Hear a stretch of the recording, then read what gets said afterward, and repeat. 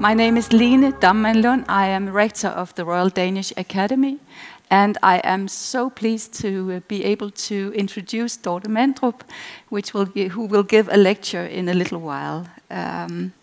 But before I delve into the remarkable work that Dorte has done, let me briefly introduce the Royal Danish Academy, where I am rector. It's founded in 1754 and has fostered generations of architects who has shaped the world with their design, while also instilling the importance of cultural heritage and sustainable design. We have around 1,200 students of architecture, design and conservation, and maybe you have been visiting the science track. If not, I can recommend it. This has been designed by some of our leading researchers. I do really hope you can find time for that too during these 2-3 busy days. Actually, I have known Dorte since we were both students at the School of Architecture in Aarhus. I'm not going to say how many years ago that is, but it's a few. In those days, architecture was dominated by big projects, theoretical and quite abstract projects. There was a lot of French philosophers on our reading list. You probably read some of those too, Dorte, but I actually remember your projects as being the opposite of the prevailing abstractions. Your diploma project was small scale, concrete, and not very abstract, but full of empathy. Empathy is something we need more of as human beings. The Sustainable Development Goals, the theme of this UIA, are basically about a balance, a pursuit of the goals for prosperity for everyone on the planet while protecting the planet itself. This dual perspective embodies the acknowledgement that people and nature are intrinsically inseparable, a view that many of us have not had since the beginning of modernity. We urgently need to empathize with nature. In fact, we need more empathy in this world altogether. Empathy is very much built through our senses.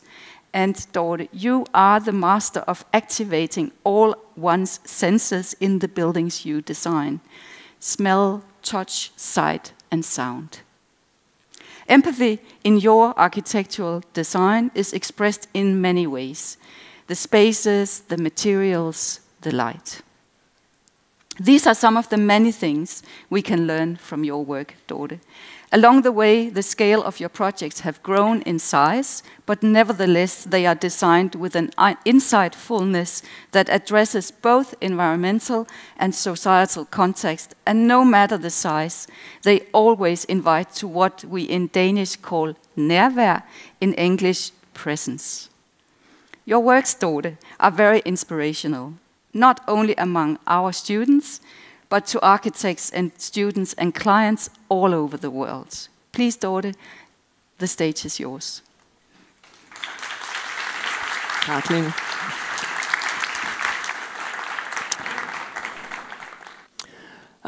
Thank you so much, Lene, for the nice introduction. I won't talk about our times in university, but I remember you being very theoretical. So, anyway. Good morning, and thank you all for coming here. It's very early. I was afraid nobody would be here, but I mean, thanks.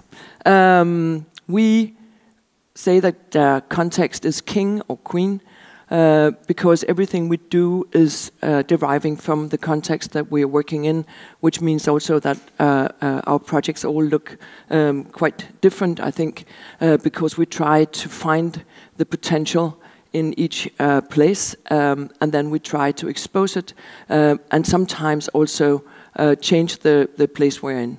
So the context is, of course, also global. So it's about behaving as sustainable as possible where you are, but it's also about the local context. And since we are now here at the daylight talk, part of the local context, of course, is the daylight, which is very different, I think, in the north than further down south.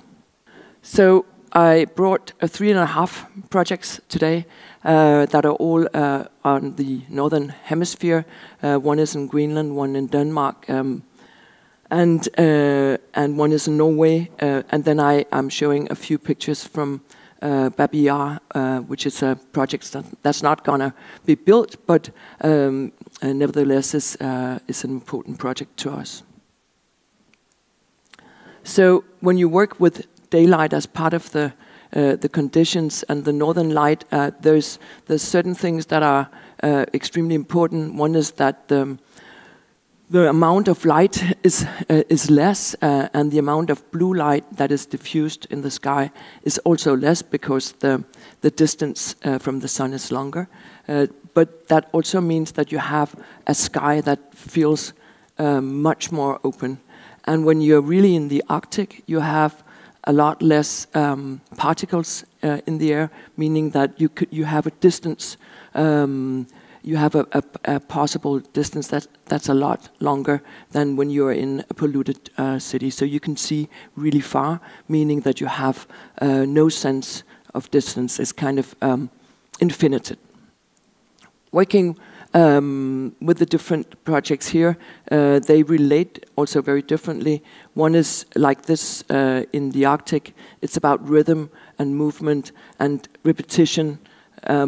Another one is more about surface and texture and being in this very diffuse light, being able to exaggerate in a way the sensitivity to the material.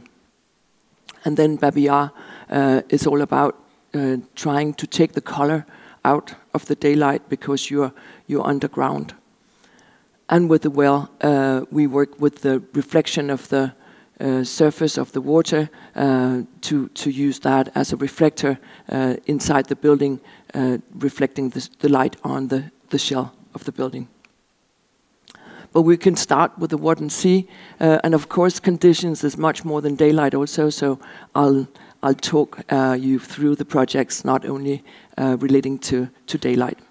But the Wadden Sea is a very shallow sea surface, and it's changing all the time because you have the tide, and the tide will change the landscape, and the marsh around it is also very horizontal. So, in this shallow sea bottom, you have birds feeding from the migrating route coming from the north to Africa 2 times a year. About between 10 and 15 million birds are feeding here. So the area is protected by UNESCO, not because it's beautiful. It is also beautiful when you get used to it, but it's also an extremely important feeding area for birds and also seals and other animals. So this phenomenon, which is called starling magic, I think in English we call it black sun, people come to see this, so it's also part of a tourist potential in this outskirts area of Denmark.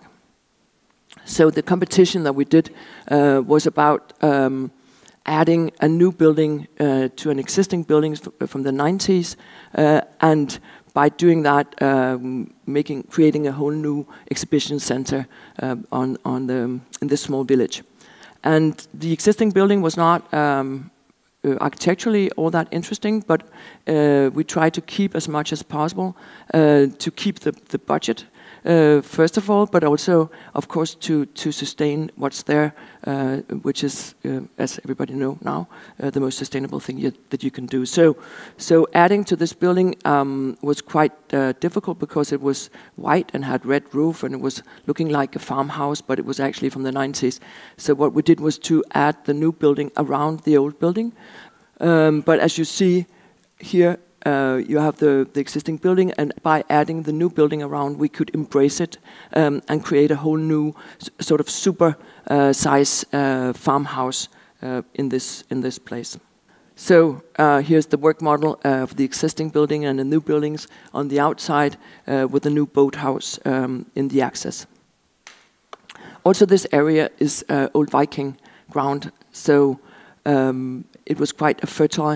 fertile area, so you had Viking farms around, and this is the reconstruction of a Viking longhouse, which is actually a very interesting study, but I'll tell you about that another time, how they constructed this as a geometric system, very, very simple, but using the thatched material as roof and the clay as the walls, and of course a timber construction.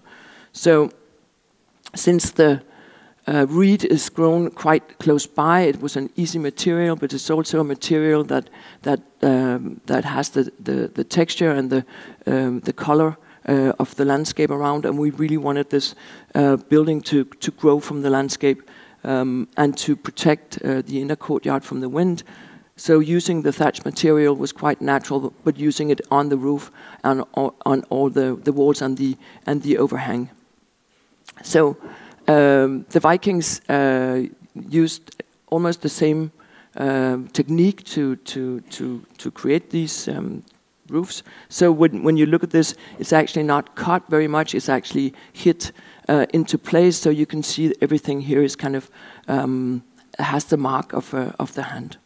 Then when you are on a very shallow surface and you are in Denmark, and 2/3 of the time you have an overcast on the sky, so you have the diffused light, and it's changing most of the day, I think many times. So when you look at the pictures here, you can see how the material in a way reflects the light of the sky in very different ways. So it kind of changes with the daylight, even though the daylight is always, coming through some kind of overcast. And then, what I love as a northerner is, of course, the long blue sky that you have. Also, because the sun is of course down, but it will come up quite soon again. So in the summer times, these kind of vibrant blue skies is really part of also understanding the building as a sculpture, or as a black shadow in front of the sky. And as you see here, the over exaggerated, you could say, texture created by hand by hitting the board, and you have this feeling of being very present, close to this material. The coloring, of course, with the natural, with the ground and everything. So the interior is creating kind of a lee area, because there's a lot of wind here, and also we wanted the existing building and the new building to merge. Of course, you need to see what's existing, what is new. So we clad the existing building with robinia, which is a Central European hardwood, very oily, very durable, but also you need to use it in very small pieces because it's also very lively. So creating this new geometry on the old building and using the wood as a cladding to make it merge with the thatched part of the building. And trying to change the proportions of the existing building by dragging down the roof and creating these small recesses. The interior is very abstract. There's an exhibition here. There's a very good exhibition architect that has done the exhibition, and he used art and very sort of handmade materials together with new media. But we used the daylight together with this new media. So using the roof light here as part of the departure. So this installation in a way is underlined by the daylight. Always using the daylight in a very simple way, so creating these diagonal spaces, reflecting the light from the floor, and underlining the height of the space by roof light. And the laboratory here is, of course, very brightly lit. Things are changing all the time in here, so it's much more like a flexible space. And then, of course, creating the sense of being in this landscape and being present in the landscape, so you have this relationship between inside and outside. So going to the far north, Ilulissat, in 300 kilometers north of the Arctic Circle. It's a small town the second largest in Greenland, 5,000 inhabitants. And actually it's a quite old town, because there was already settlers here in the 17th century, most of them going here for whale hunting, and because Europe used whale oil for their lamps, so there was a lot of profit to gain from this area. And the reason why there was a lot of whales is because of this glacier that is UNESCO-protected, and is also the place where you can see climate change very, very clearly, since the glacier has been withdrawing, as you can see, from the edge of the Disco Bay all the way 20 kilometers backwards, and every year it's withdrawing. So what you see in the back here, up here, is not working. Anyway, up there is the ice cap, and the glacier, that is the most productive glacier, and always has been, produces the icebergs that actually moves into the ice fjord. And because there's a ridge in the end of the ice fjord towards the Disco Bay, all this ice will pack. It takes about a year for the icebergs to move out, and then they will calve again and move out into the Disco Bay, and maybe hit some ships, hopefully not. I think one of those were hitting the Titanic. A couple of, no, that was a, anyway. So when you're working in the Arctic, there's one thing that you really need to understand is how the wind is moving the snow, because the snow is here for 10 months a year. It's not that it snows a lot more than anywhere else, but the snow is moving around, it stays, and it's moving around. And when the wind is twice as harsh as here in Denmark, which is bad enough, they can really create a lot of trouble with these snow buildups. So trying to understand, when you create a building in Denmark, you would always try to create lee. If you do create lee, you also create enormous problems, because the snow will build up exactly where there's lee. So understanding the prevailing winds and understanding how to make the snow actually move away from the building is part of this. So when we work with this as a boomerang shape, also to be able to see the ice fjord. But when we work with this, we also worked with the prevailing winds, and in a wind tunnel, we made these experiments with the potato flour to see how did the snow build up. So as you see here, not a lot of snow build up compared to if you have a boxy building. Also, the meltwater in the short summertime, we need to drain. So lifting up the building and letting the meltwater run into the small lake in front of the building is part of the design. Also, there's one thing that's important to understand is that Inuit are nomadic people. There is a building culture, you could say, but it's nomadic. It's temporary. So what we wanted to do here was not to try to create an igloo or something like that. We wanted to create a tool or something that was much more temporary or looked much more temporary. So the construction is more like a skeleton of an animal or a tool like a kayak or other Inuit tools. Because the bedrock is the oldest in the world, and this is actually where Minik Rosing discovered that the globe is much older than we thought, or life on globe was much older, because you can discover this in this bedrock. The light here is amazing. I mean, this is not a manipulated picture, but because the angle of the sun is so low, and there's a lot of red, then all the shadows become really blue like this. So when moving through the building, you are actually able to feel the red light from the west and the blue light from the eastern side of the building. So the whole building is tilting. So you direct your view towards the ice fjord and then towards the interior of the site. And of course, light conditions are extremely different here. The contrast is really enormous. This is, of course, on a winter day with an extremely diffused daylight. Everything is, there's no shadows, and you can hardly see the sun. And during winter times where you do not have any sun at all, it's the reflection of the snow.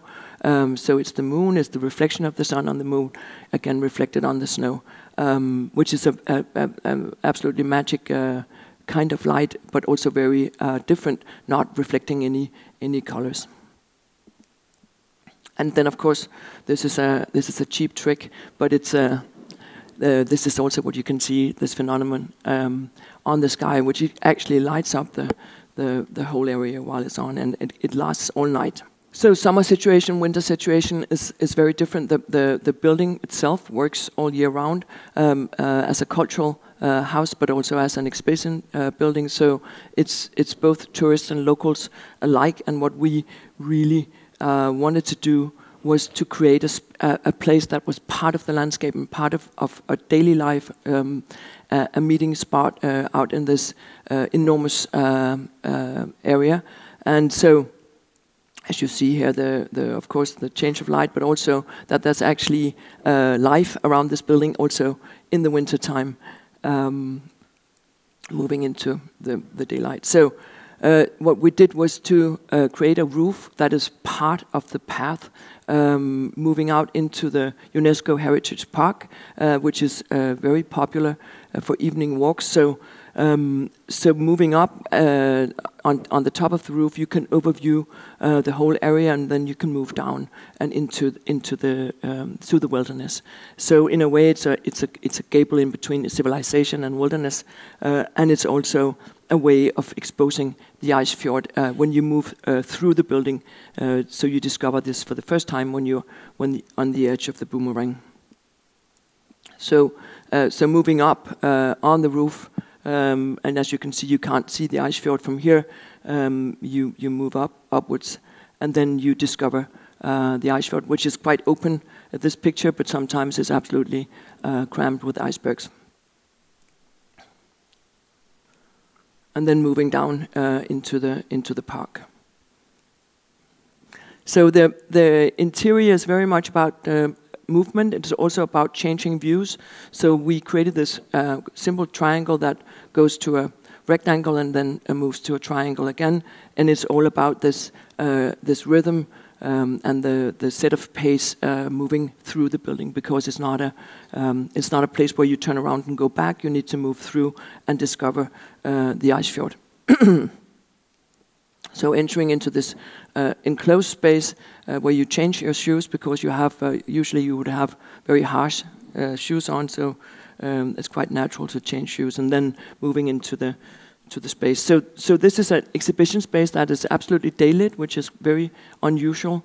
Again, we had Shark Studio to do the exhibition, and they did a really great job because it's not easy to make an exhibition in full daylight, and the reason why we're not closing up the facade is, of course, that the exhibition is about climate change, it's about the ice fjord, and it's about the nature that is just around you. And then moving through and ending your journey outside the building in the park. Then, of course, the celebration of when the sun comes up, the 12th of January, 12, I think. And it stays on for 40 minutes and goes down again. It's part of a big celebration in town.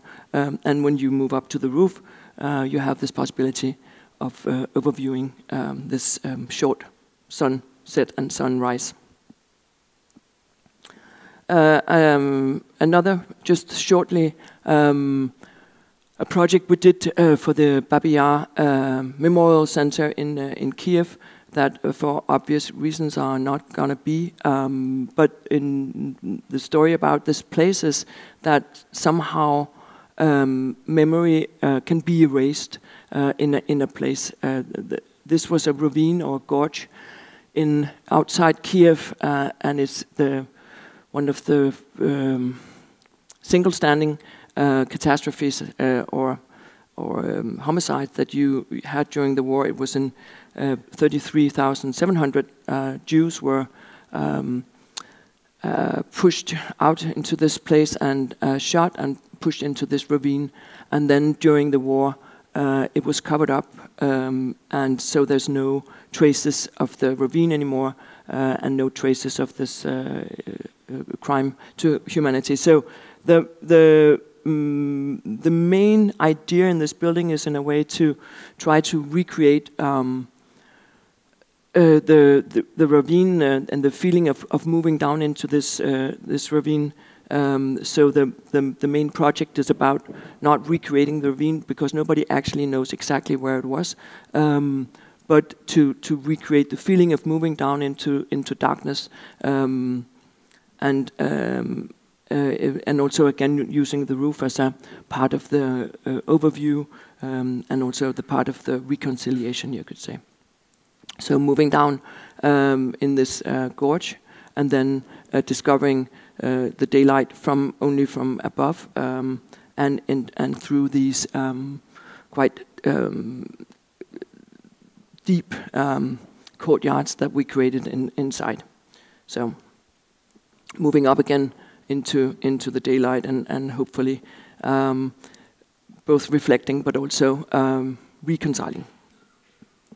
The last building is the well, and I think we just got to know that that it's fully financed now. So we're gonna start hopefully soon doing the project drawings. But the well is again in the Arctic. It's also 300 kilometers north of the Arctic Circle, but this is Norway, so you have the Gulf Stream. It's much less harsh. The waters are not closing up with ice, so you have a very different situation here. The wells are close to the coast here. It's an island north of Lofoten, and what happens is that the whales need the sea bottom to find their way when they cruise to breed on the other side of the ocean, and so that the way they find their way is by following these deep gorges or valleys in the sea bottom. And there's a very deep valley going very, very close to the coast of Andøya on this site, so it's actually possible to see also the big tooth whales that needs to dive deep to find food, to eat octopuses and stuff like that. So you are able to see that quite close to the coast. So it's also a space or place where people will go for to watch whales from boats.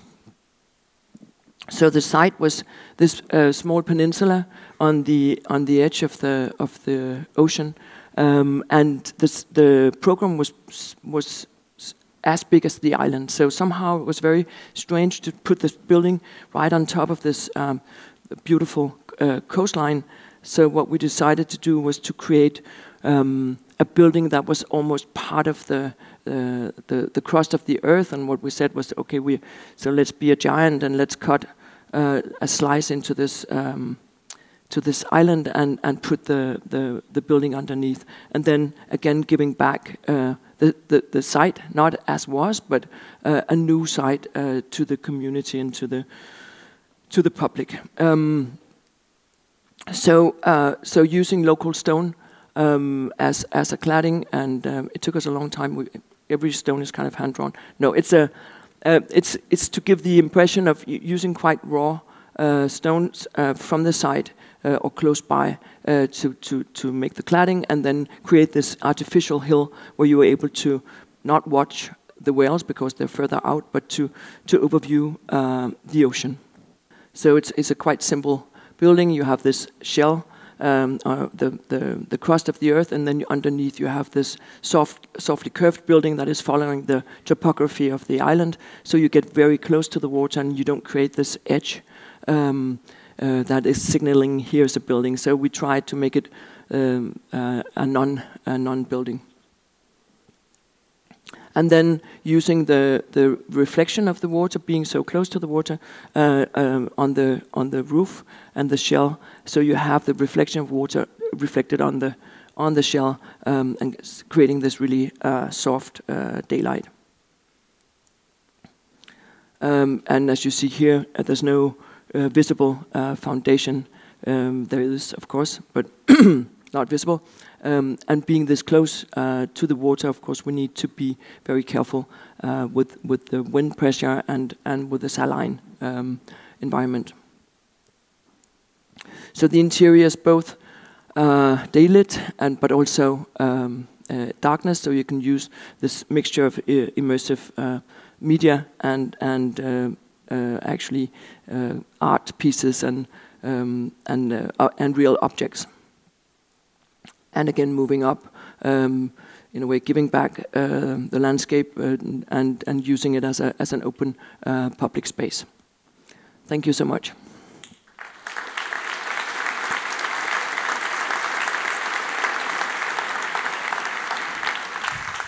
I know, Dorte, that you like to sail, and you mentioned the light coming from the water. Maybe you could give us a bit more reflection on that. What does it mean? What sort of light do you get from the water surface? Well, I think that I think there's a very big cultural difference in being from a country that is surrounded by water or being from, let's say, Switzerland. I think and if we talk about the daylight condition, it's absolutely opposite. So being brought up in a country where there's no longer than 40 kilometers any kind of water, with half of the island or half of the country being islands, I think that's a sort of a deep down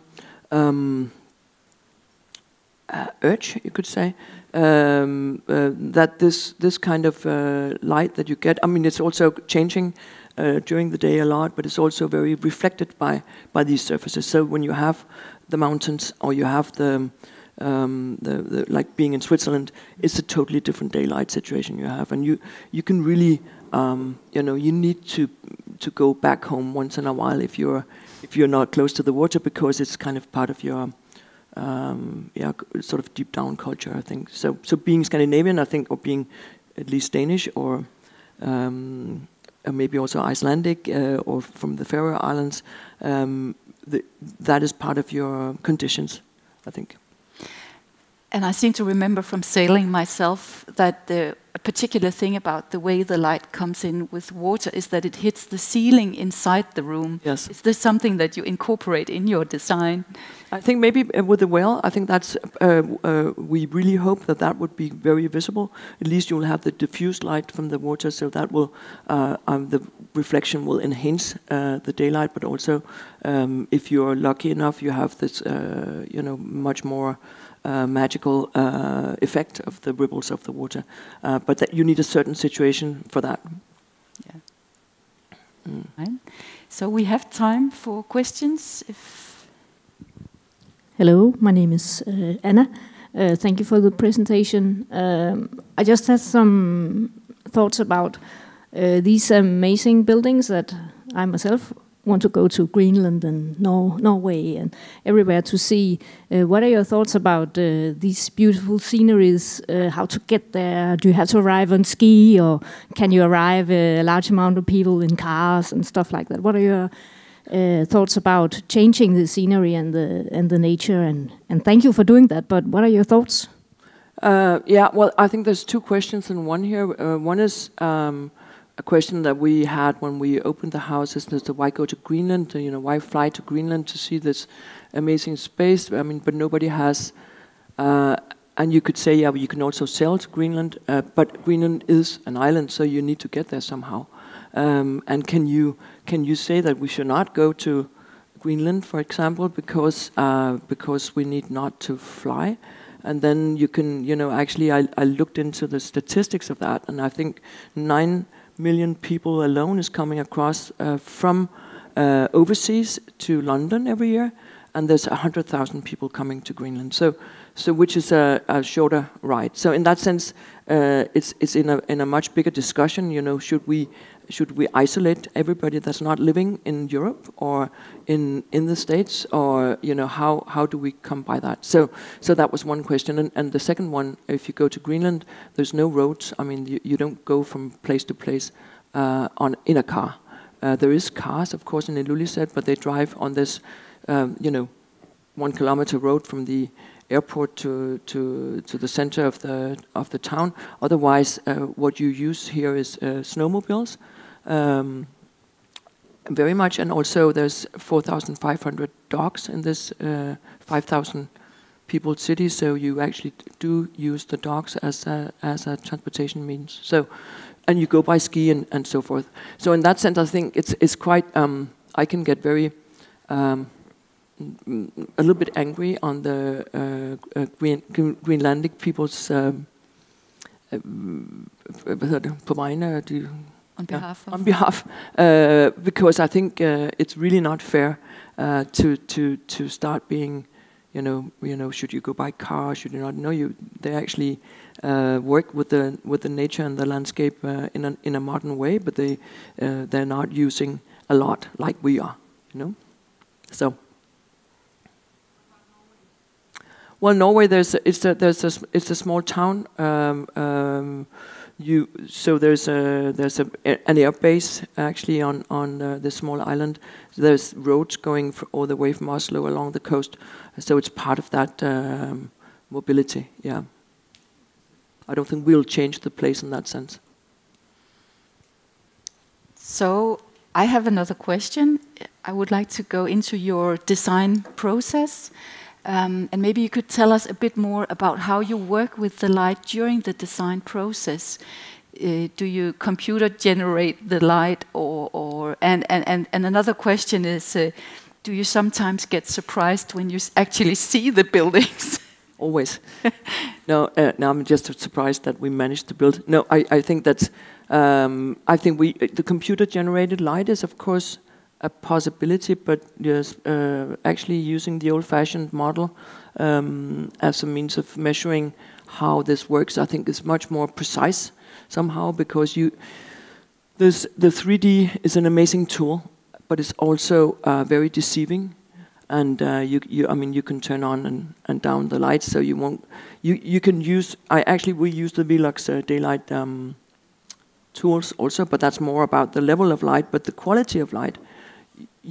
It's easier to see actually in a model, because you can see the reflecting surfaces, and yeah. Mm. And do you sometimes not want light deliberately? Do you have any examples of that, working with darkness or the contrast maybe? Yeah, well, I think the Babillard project is the only project where we deliberately worked with darkness, because it was such a dark story, and it was, to me, felt wrong to brighten up the spaces. So in that sense, it was very much to create a dark space. Darkness needs light to be dark, and vice versa. So you can never have. Just full darkness is not interesting, right? Yeah. Mm. Okay. I think we can have another question. There is one. Yes, hello.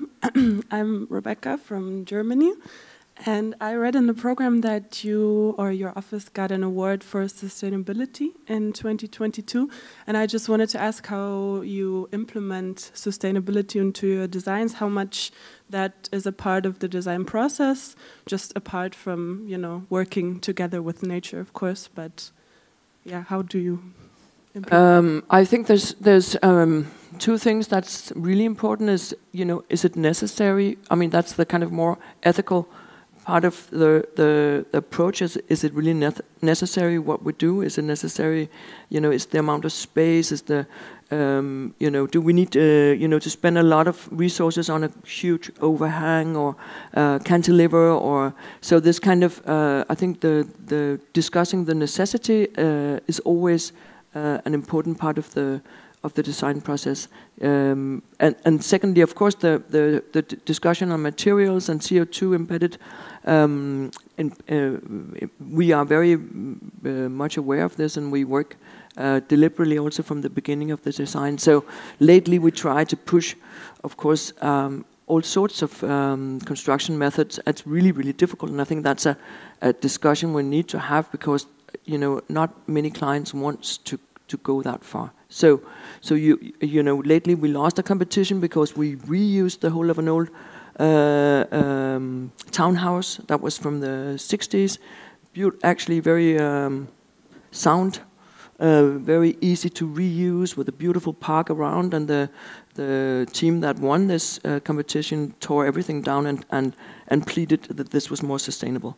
So you know, we really have to push very hard to also make clients understand that this is urgent, and it's not a choice. But I think you know, back in the office, we try to push it as much as possible, also in the initial design.